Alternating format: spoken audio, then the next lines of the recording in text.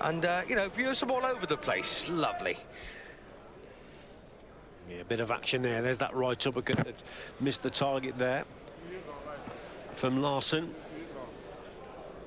And I don't know what it is about Solis, and I'm not moaning, don't get me wrong. You know, I'm just fascinated in the decline of that. But, you know, and excuses, of course, for having not been in action since May of last year.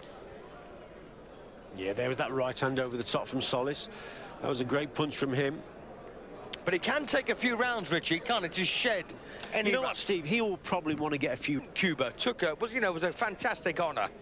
And it meant you were excellent. Yeah, indeed. There's that movement. There's that movement there. That was super from Solis. Movement, and then he hits his opponent with that right hand.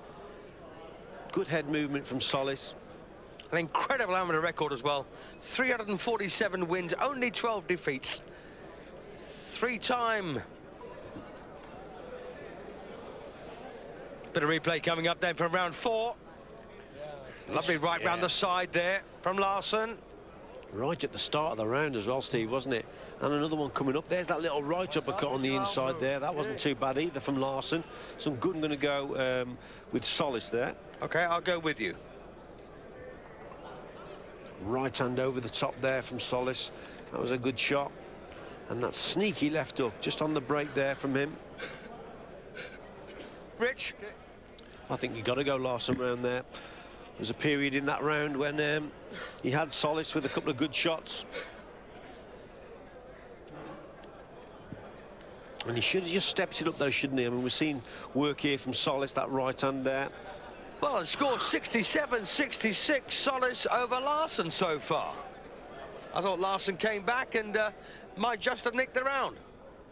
What do you think, Rich? So, well, yeah, it was a close round, Steve. Super little shot there for...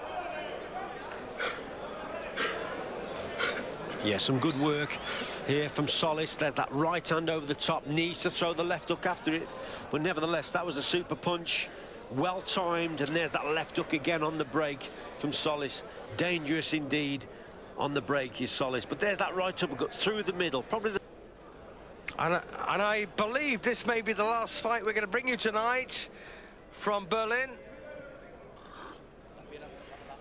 Right hand over the top again from Solis. A 12-rounder. 12 rounds, it's a world championship, come on. Lovely right there from Solis. Hey, come.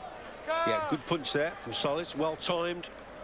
Did you think this was a 12-rounder, Rich? Yeah, I always thought it was a 12-rounder, Steve. I'm with you. You know, I was absolutely amazed when they said 10 rounds. 5 now to Solis.